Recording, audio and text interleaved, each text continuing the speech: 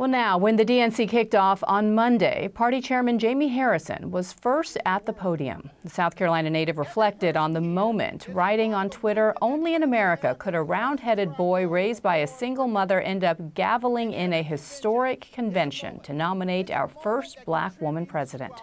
Well, Harrison, you may recall, burst onto the national scene in 2020 when he launched a surprisingly competitive Senate campaign against Lindsey Graham. Walter Isaacson spoke to Harrison about the week that was and what challenges his party faces between now and November. Thank you, Bianna. And Chairman Jaime Harrison, welcome to the show. Thank you so much for having me.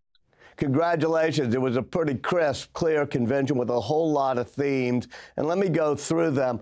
One of them was freedom. He used the Beyonce song, the John Batiste song. Every speaker hit it.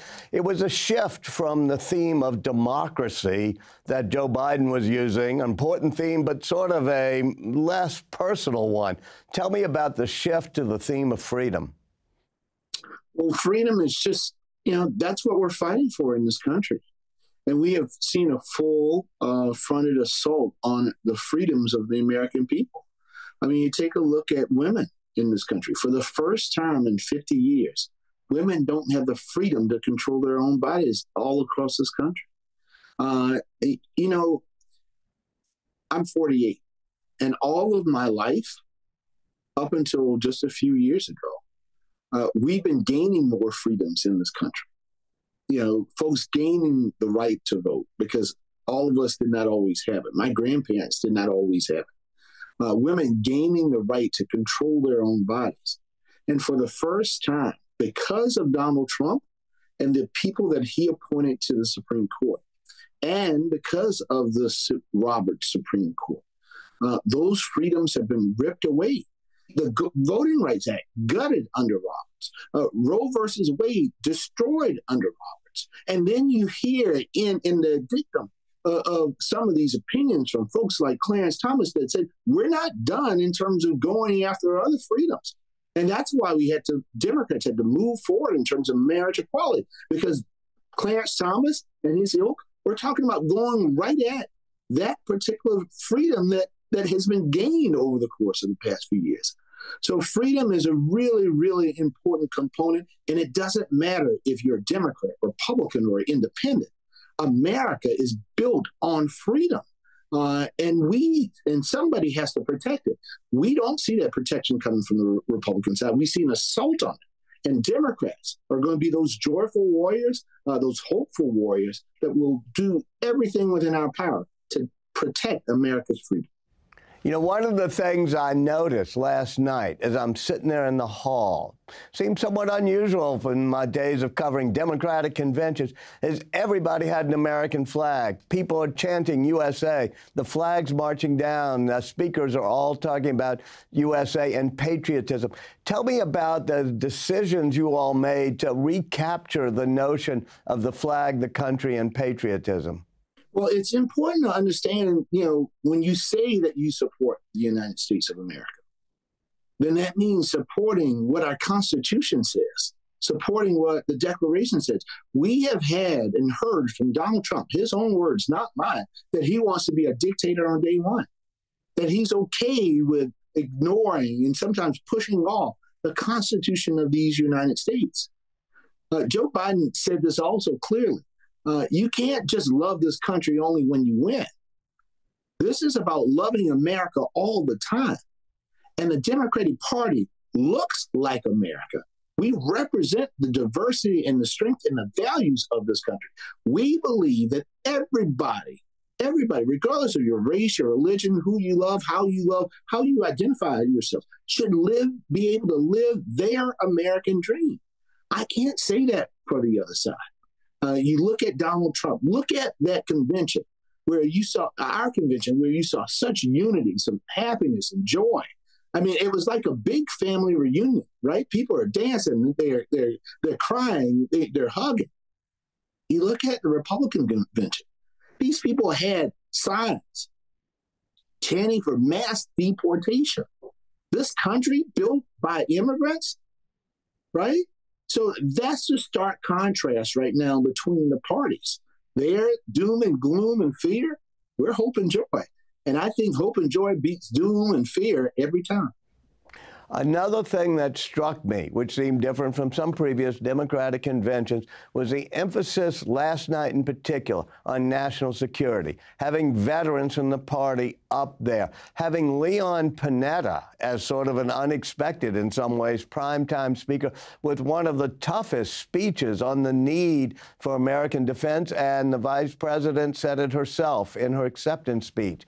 Tell me how you were thinking through the need to project that a woman like Kamala Harris, we've never elected a woman before, can be a commander-in-chief strong on national defense and the military.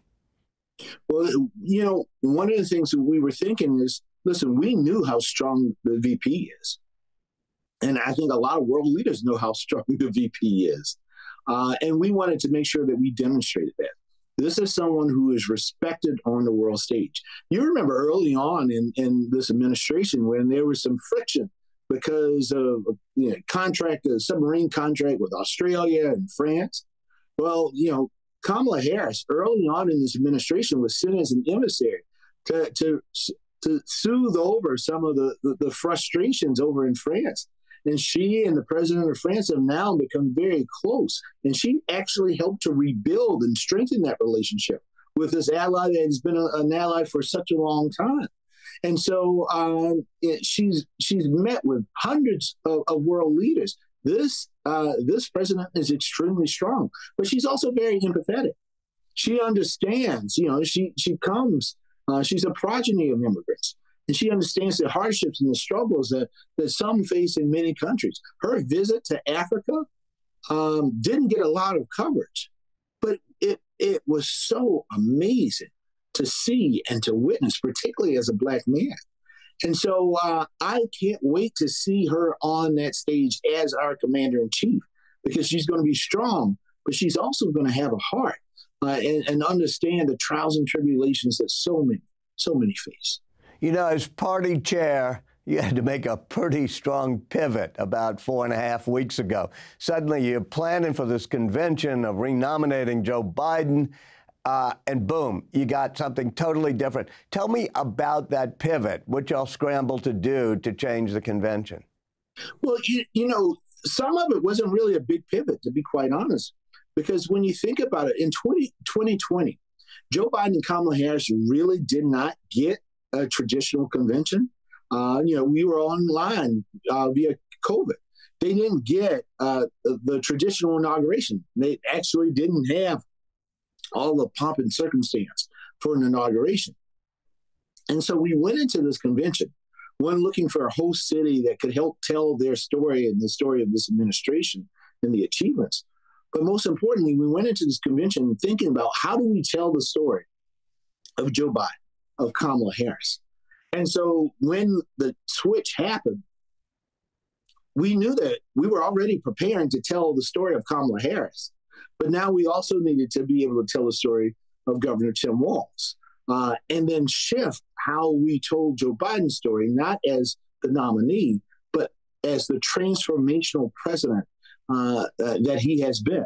I will go down saying that Joe Biden is the most transformational president of my lifetime. When you look at his legislative achievements, it is hard to find any comparison outside of Lyndon Baines Johnson in terms of the sheer number and volume and impact of those legislative achievements. And what gives him even a little notch more is he did it with a 50-50 Senate on a good day and a less than 5-seat majority, the same majority that Republicans have. And so we wanted to make sure that then we could do that. We give the president his flowers, but tell the story of Kamala Harris.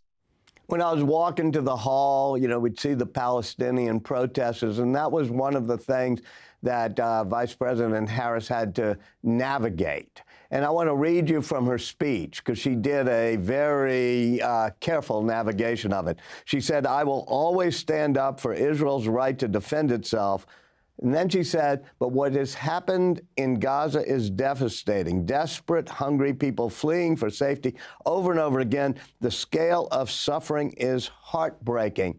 To me, that was a shift of tone, a noticeable shift of tone from President Biden to just really empathize with the heartbreaking plight of many Palestinian civilians. How is she going to try to keep the party together on this issue, especially when so many Palestinians feel disenfranchised now? Yeah. Well, that's what I mentioned earlier about strength, but empathy. And those two things can coexist at the same time. They can be in the same person. And I think that's what, I thought that section of the vice president's speech was just absolutely spot on. It was beautiful in many ways, because that's where we have to be. We can stand with our allies. And at the same time, we can also see the hurt and the pain and want to and to actively lean into doing things to address that as well. Those, it doesn't have to be black or white, right? There's that room in the middle in order to really pave that path. And I believe that this is a person who can do it in Kamala Harris. And I hope we get it done before she becomes president, because the need right now is tremendous and it's great. And so I know that she's feverishly working with President Biden and the national security team day in and day out to try to make progress here and to go and secure a ceasefire. One of the decisions that you all who were organizing this convention had to make was whether or not to have a speaker from the uncommitted delegates who were representing the Palestinian cause. To what extent did you have discussions about having a Palestinian speaker, and why, in the end, did you not have a pro-Palestinian speaker during the convention? Well, that section of our program, I wasn't actively involved in. But, what we tried to do is to make sure we brought folks on that stage that are respected and had opinion points in all perspectives. And there were folks on that stage who had those reflections. I mean, the requests from folks in the various groups and pockets, we're a very diverse party. It is our strength, but also it can also at times create difficulties because there's the sheer volume of groups that make up almost, in some fashion, we're a little coalition-like. And when you think about the Democratic Party, similar to what you find in Europe and what have you have all of these segments and these groups. And what but let me get back to that issue of whether or not to have that speaker, because it was a 2 or 3 day discussion. Are you worried about, especially Michigan, Minnesota, and other places, by deciding not to have a pro-Palestinian speaker, what are you going to do to reach out to that community? Well, I think the vice president's speech laid the foundation for that. She spoke her truth. And I think her truth, when you talk to folks in those communities, I think you see some semblance of all of that right in those communities. And so she'll continue to go and reach out to those communities. We will continue to go and go to those areas. We'll go to where people are and have the discussions. And not only will it just be about words, because, I'm a firm believer that it's not about just telling people about where you are. It's about showing them. And I think the most powerful thing that we can do over the course of the next few weeks as we get to November is not just tell people about our position, but to actively show them with our actions. And that's what the vice president, along with the president, are working on day in and day out, to show folks that we are committed to getting a ceasefire. We're committed to protecting, the Israeli people as well as the Palestinian people. And I think our actions are going to be much more powerful than just our words. A while back, you said as DNC chair, one of your big goals would be to re-engaging and winning back Latino and black men who have drifted away from the party. Trump just yesterday was bragging that he's getting black men, Latinos for him. Tell me what you're doing and what you're seeing in that regard. Well, I think Donald Trump continues his delusion because he's not getting black men and Latino men. We have been actively, for the last 3.5 years, been going around into the communities, making sure that we have conversations with black men and Latino men so that they understand that we don't take them for granted. that we see them, that we hear them, but most importantly, we value them, and we're going to fight like hell for them. And everybody wants to be seen and heard. Everybody, and they want to know that you have an agenda for them, that you understand the hardships that they're facing. And I think the vice president is rolling out things because that economic anxiety is still a really present thing.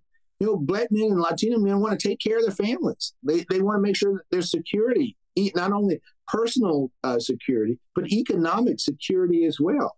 And so it's the most dehumanizing thing for men is to feel as though he cannot protect, he cannot defend, he cannot take care and produce for his family. And so we understand that, and we're making sure that our messages are rooted in that.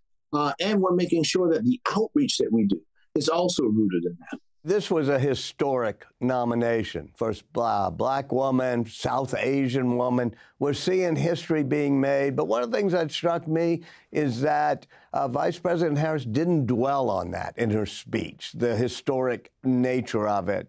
Tell me about what you see as the historic nature and perhaps why she didn't talk about it more. Well, I think what's really important for folks is to understand that, regardless of her background, this is a person who is ready on day one to be the commander-in-chief. There's probably no one more equipped to be so. She has been the vice president of these United States for the last 3.5 years. She's helped, stood shoulder to shoulder with Joe Biden to pass some of the most transformational legislation that we have seen in the last few decades, to bring America out of the darkness and despair of COVID, to help rebuild our relationships over abroad so that people respected America again, to protect and defend the Constitution of the United States. And she happens to be a woman, and she happens to be of Black and Asian American descent. But it is groundbreaking. Because like I said, people will get an opportunity to see who she is. And many people will get an opportunity to see themselves in her. And that's the most amazing thing. This is a historic moment. And, this picture that I've been painting for folks all week at this Democratic convention was this image. Because, again, we're a future thinking party. This image of January 20th, 2025, on the steps of the United States Capitol. Justice Ketanji Brown Jackson standing there, holding the Bible of Frederick Douglass, and Kamala Harris stepping out, putting her hand on that Bible, and taking a pledge to protect and defend the Constitution of the United States. They're standing on the steps of a building built by the hands of slaves. That is what America can do. I mean, it just gives me chills just thinking about it time and time again. That is what America can do in this election. It's all within our power, and we will do that. And we will rejoice in the joy of our ancestors as we move forward with that. Jaime Harrison, thank you so much for joining us. Thank you so much for having me.